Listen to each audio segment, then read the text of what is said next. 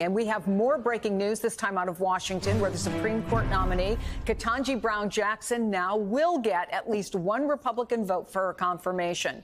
Senator Susan Collins will vote to confirm Jackson. Democrats have the votes to secure without GOP support, but leadership is eager for a bipartisan confirmation. NBC's Garrett Haake joins me now from Capitol Hill. What's the latest, Garrett?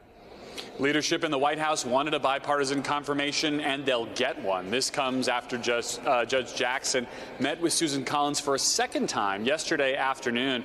Senator Collins says they went over some of her testimony in the Judiciary Committee hearings. She had more questions for, and she said she liked some of Judge Jackson's answers, and she said she didn't like some of Judge Jackson's answers. But the way she views confirming judges is not that they agree with you on everything, but that you think they are qualified and will do the job well.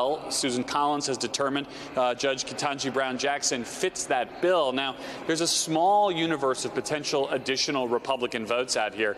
Lisa Murkowski voted for Judge Jackson's confirmation to the Circuit Court last year. She's not said how she would vote, but she has also met with Judge Jackson.